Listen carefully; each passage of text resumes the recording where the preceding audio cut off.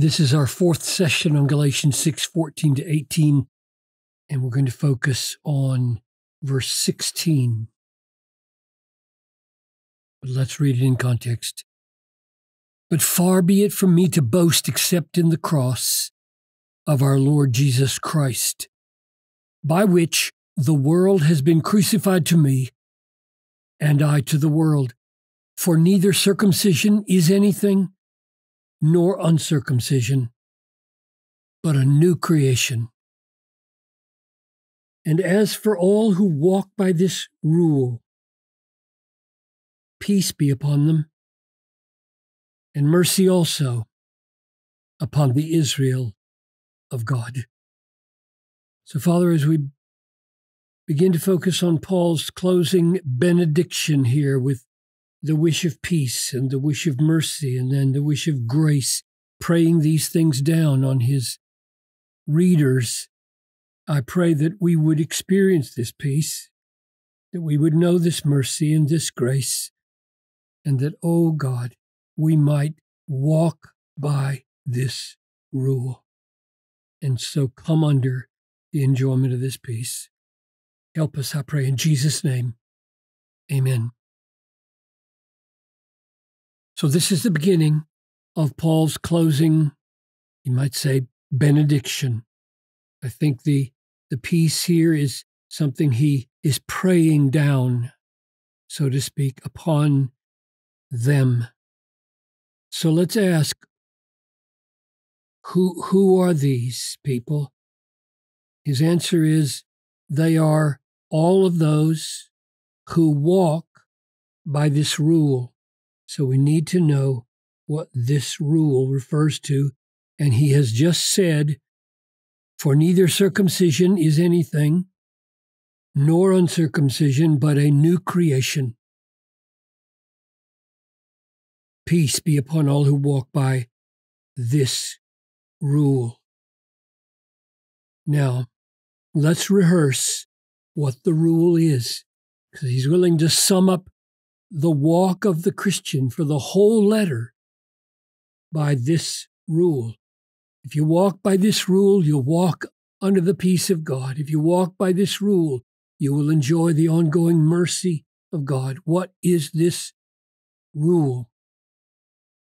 And the closest parallel to this structure right here, neither circumcision is anything, nor uncircumcision, but a new creation, is right here in Galatians 5:6. For in Christ Jesus, neither circumcision nor uncircumcision counts for anything, but only, and then instead of saying a new creation, he says faith, the kind of faith that works through love. So the key statement about what the new creation is, or what the rule is faith.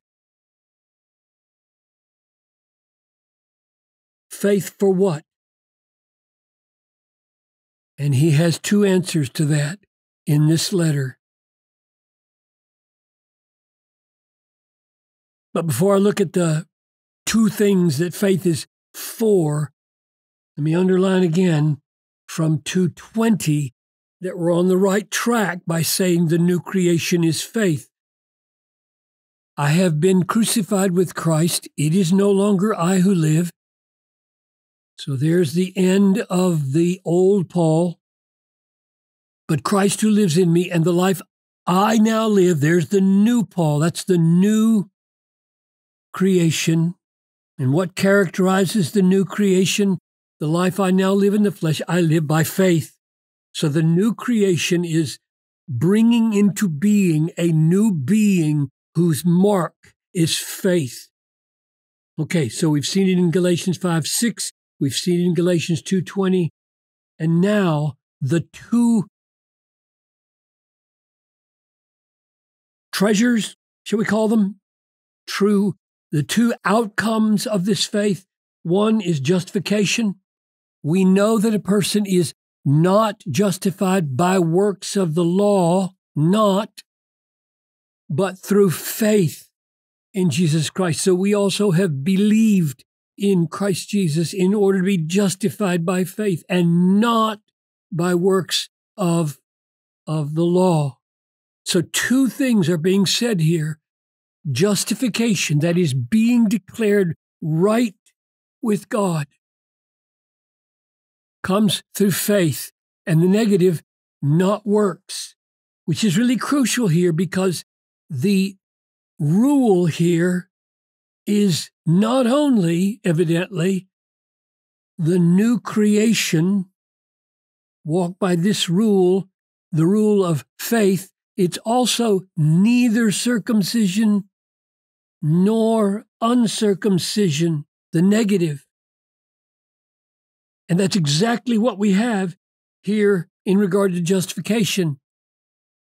We know that a person is not justified by works of the law, but through faith. So just as he says here, not circumcision, but a new creation, in the same way he says, not by law, but by faith.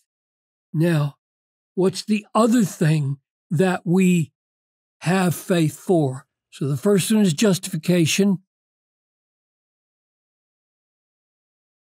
2:16.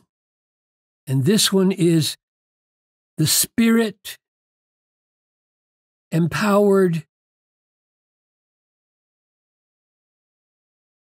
life.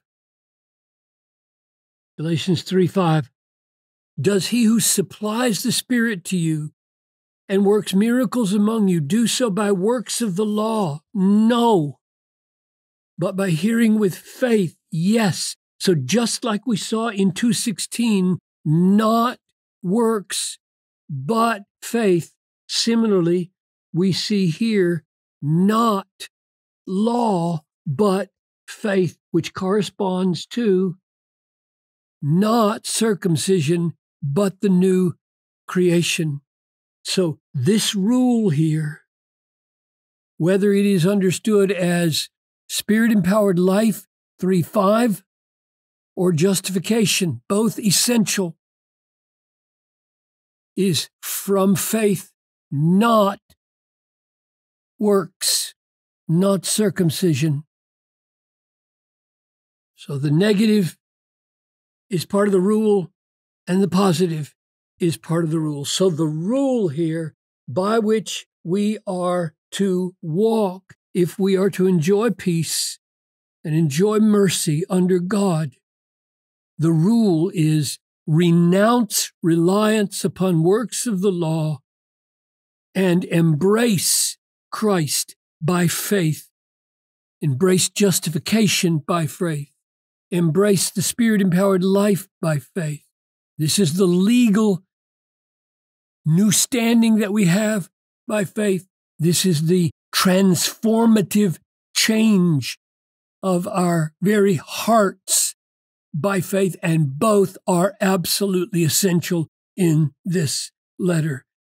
We begin by getting right with God legally by trusting Christ for justification, and we live by trusting Christ and his promises for the supply of the Holy Spirit to bear the fruits of the Spirit. And it is not surprising when you think of justification and the Spirit-empowered life that the wish or the prayer would be for peace, is it? Because in, where is it? Romans 5:1. Therefore, since we have been justified by faith, we have peace with God. Peace flows from justified by faith. Similarly, the fruit of the Spirit is love, joy, peace. So if the Spirit comes to us by faith, peace follows. If justification comes to us by faith, peace follows. It's not surprising then that he would say, all who walk by this rule will enjoy peace. I call down peace upon you. Peace because of justification. Peace because of the Spirit-empowered life, which leaves one last question for verse 16.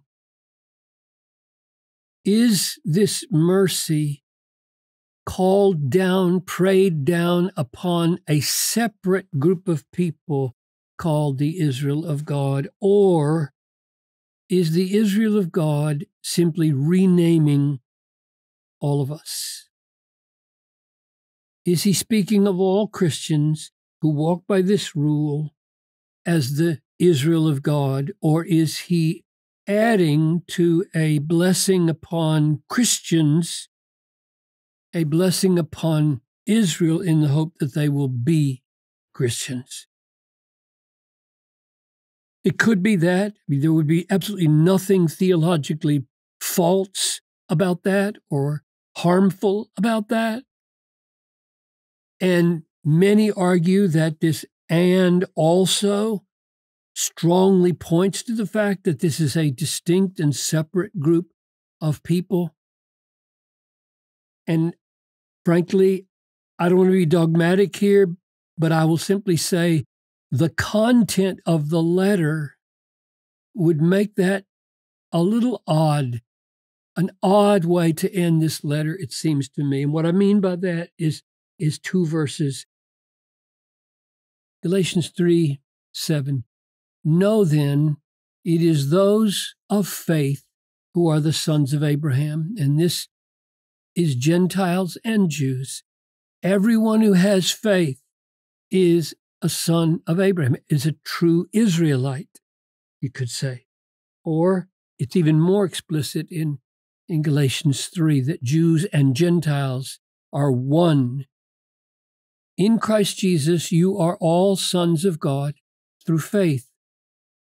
For as many as were baptized into Christ have put on Christ. There's neither Jew nor Greek. So he's trying not to separate out Jews and Greeks, at least not in Christ. There is neither slave nor free, there is no male or female, for you are all one in Christ Jesus. And if you are Christ's, then you're Abraham's offspring. So he's arguing in this letter that Gentiles and Jews are both Abraham's offspring and therefore heirs according to the promise. Therefore, when you get to the end and you hear him say, "Peace be upon them, those who walk according to this rule of faith, and mercy also upon," I would lean towards saying that this is simply underlining what he said in 3:7 and 3:28, that Jew and Gentile make up the new true Israel of God. So he's beginning his